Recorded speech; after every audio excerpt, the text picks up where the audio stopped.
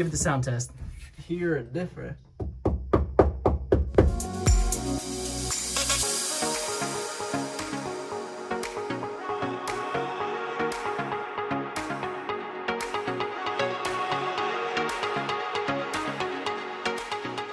Alright guys, welcome back to the All Street Garage channel. We got some big things happening on this channel.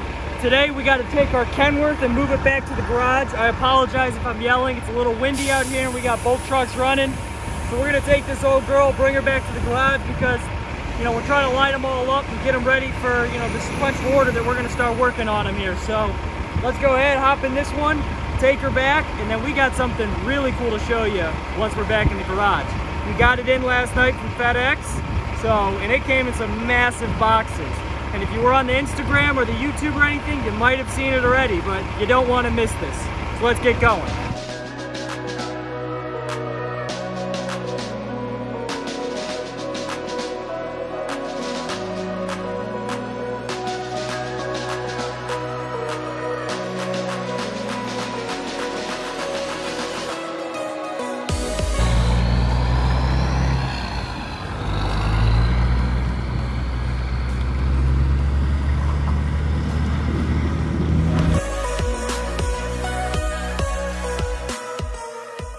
Guys, we got the W900 pulled into the lot, parked next to Grandpappy's truck.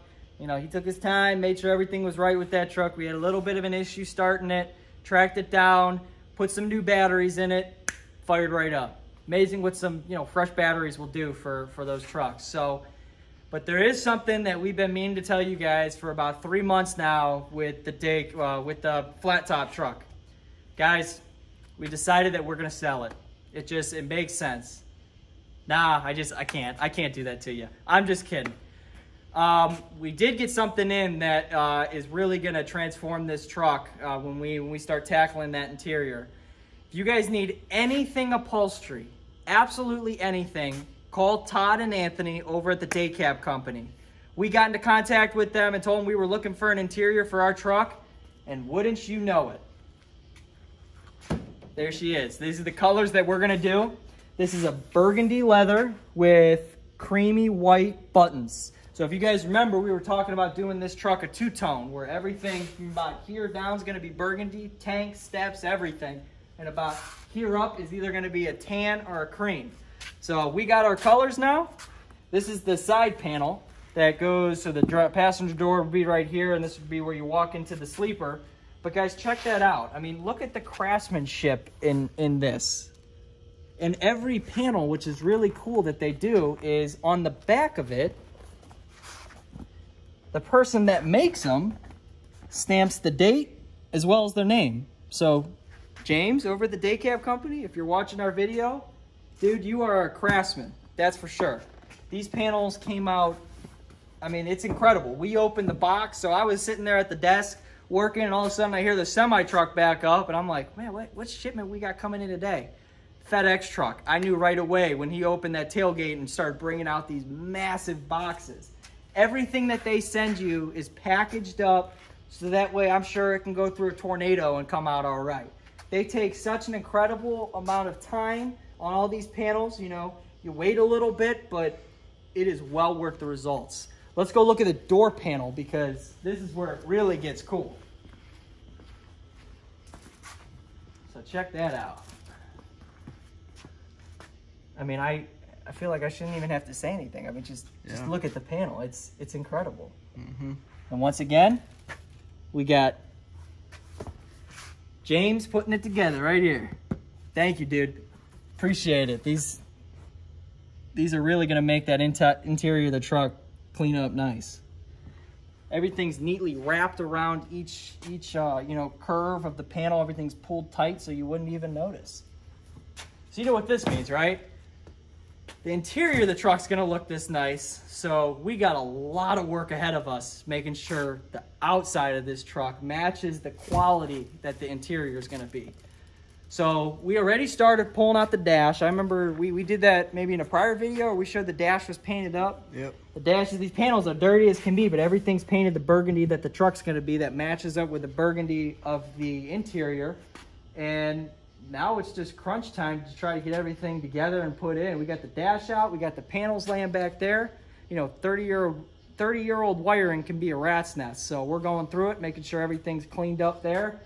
And then it's disassembly time. We got to rip a lot of this truck apart, even more than we did on the 94 over there, because we're painting the frame on this one. We're painting, you know, the steps and tanks and redoing basically all the lines on it. So that way when it leaves here, it's ready to go. Whether it goes to work, whether we show it, whether we do anything. It's probably not going to be up to the quality of the big, you know, big time show circuits like the mats and stuff, but it's a work truck, right? If they're not making money, what the heck are they doing? So we're going to start working on this one. And I think, Dave, it's time to put the camera down and let's get tackling on some of this wire stuff. So let's go.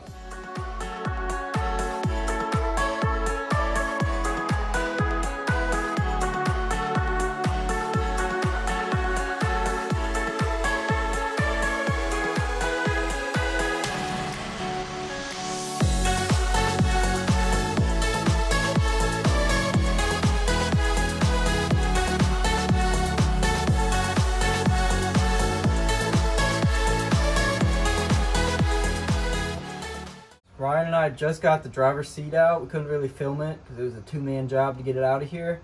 But we're going to take out the rubber mat flooring, vacuum everything up, clean everything else up, and we're going to put some boom mat in this cab. Try to quiet it down, get some insulation, noise barrier, and stuff like that. So, and the floor is actually already done in like that boom mat, dyno mat kind of stuff, which is pretty nice. You can see it up under there, but we're just gonna cover the rest of the truck here, these sides, even the roof and everything. So let's get to it. I think we should probably take off, you know, the lights and the horn and all that stuff while we're up here. So that way then we could just put new spots in for the new lights and stuff. Yeah, that's actually a good idea. But let's get this mat out and then start vacuuming, and then we'll do what we need to. It's a little dirty. Let's do it.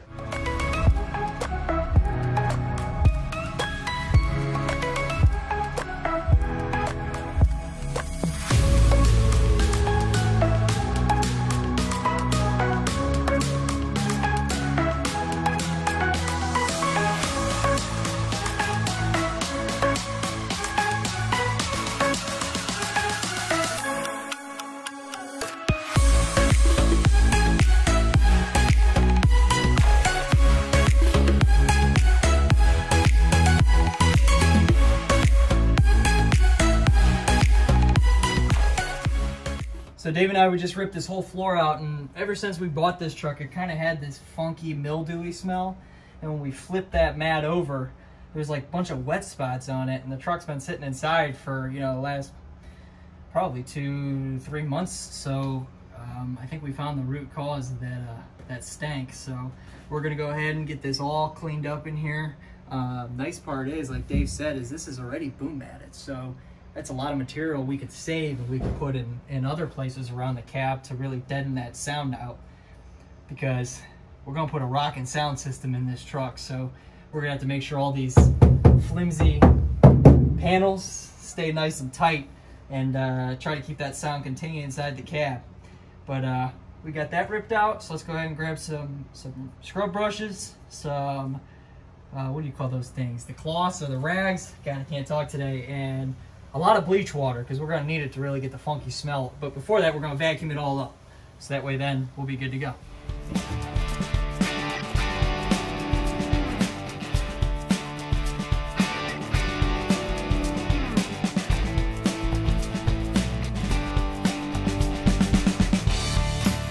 All right, so we had our little brother Ethan stop on the way home and pick up some brand new boom mat. It's kind of like the same thing as a Dynamat, just a different name. We did get a lot of it, so this is one of the biggest boxes that they make. We've never really used this stuff before. In one of our vehicles, we put it in for the door speakers, so because we had a little bit of rattle. But all it is just big sheets of like a tarry substance almost, and it's meant to reduce any kind of vibration or noise. So we got 30 of these sheets in this box, and we're hoping that should do us up for the cab. We didn't know the floor was done, which makes, you know, less that we have to use here and more that we can repurpose for either, like I said, doing a lot more on the doors, or we put a lot more on the sleepers. So we're gonna go ahead and start sticking this stuff on. First time using it, so let's see how it goes.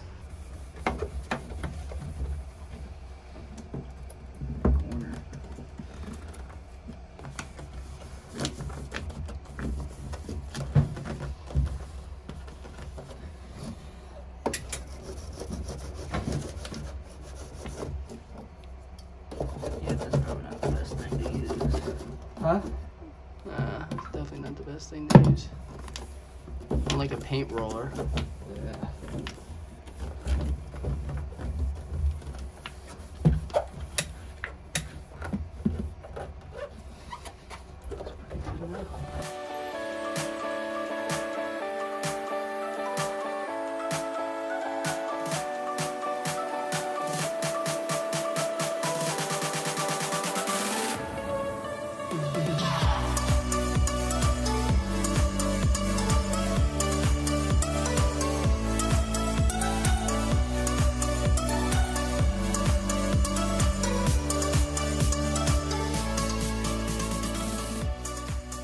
So we got the back here behind on both sides. Got it all laid in there. Pretty much all of it's covered. And stuff's actually really easy to lay down. I know you're supposed to have a roller or whatever, but we didn't realize that when we bought it. But I mean, it's going down easy enough. You just have to press it and smooth it out with your hand and stuff like that. But it's pretty nice.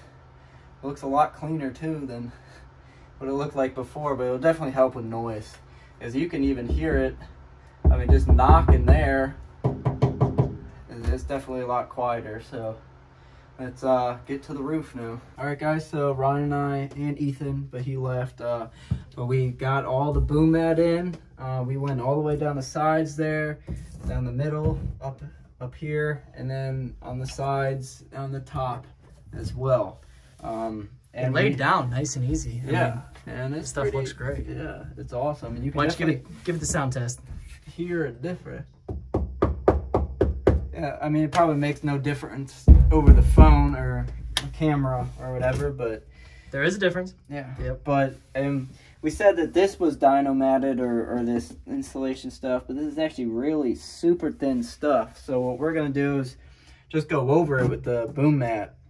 But we decided before we put in the carpet or the whatever kind of floor we're going with in this aluminum truck, floor, carpet. Yeah, we still deciding, but right before we put that stuff in, that's when we're gonna put the boom mat on the floor, because we don't want to. We're already denting it up, standing in these little chairs and everything. But not that it makes a difference, just we just look better for us. It'll make us feel better. But we got a lot of this stuff cleaned up back here. Got everything labeled. This is really cool right here. It's an old Flow Scan Instrument Company gauge. This is actually a miles per gallon, or at least their best estimate of what this old B model is doing. So, and you can see that thing's made in 89, I believe the date. Yeah, date of manufacture 04/28/89. So that's a really cool old feature like of this truck. Yeah. And I think we're gonna try to retain it, but we may put a more modern one in here when we digitize all the gauges. So. I think what we're going to do, though, now we got a lot of this cleaned up, we might grab the dash and see if we can at least put it in there. We're going to vacuum this all up one more time and see what it kind of looks like. Yep. I think that's a good idea. So let's go ahead and grab that dash.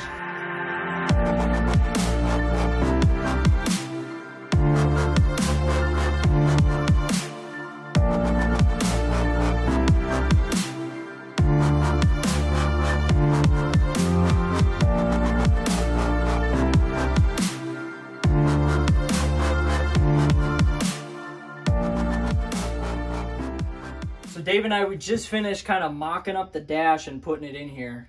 And we noticed that it actually has a little bit of overspray on it, but that's nothing, a little clay bar can't take off once we start putting all this stuff in here. But you can kind of get a little visual of what it's going to look like in here. Of course, we're trying to visualize with the low riding seat, steering wheel down low. I'm thinking, and what I was telling Dave is, we're going to have to get one of those old the 359 steering wheels in here, that white steering wheel.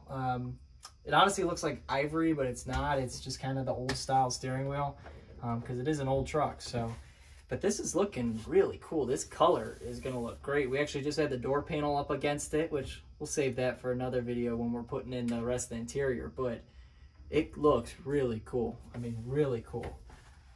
Especially when we get the tan pieces running up here for the interior. And we did make a decision this afternoon that we're gonna go with the 12 gauge Customs drop overhead console.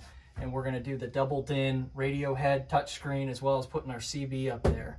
So that's gonna be cool, and it's gonna be painted the same color as this, the burgundy.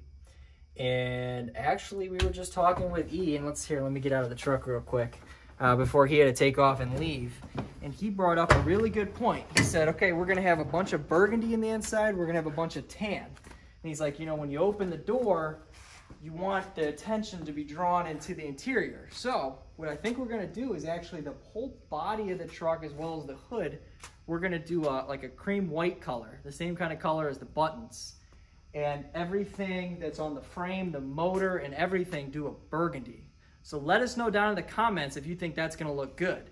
And the reason we were saying that is because the whole door cards are that tan color. So when you open this door and you got that tan hitting the cream white color, I think it's really gonna pop, and it's gonna help draw you into the inside, which is our whole intention behind doing the custom interior and stuff. So that's gonna look awesome, I think. It's just, we're gonna try to get the interior wrapped up, the rest of the Dynamat laid in tomorrow. It's late right now, I think we're gonna be heading home. So we made really good progress tonight. We can kind of start visualizing what it's gonna look like, but we're heading out, guys. We'll see you in the morning.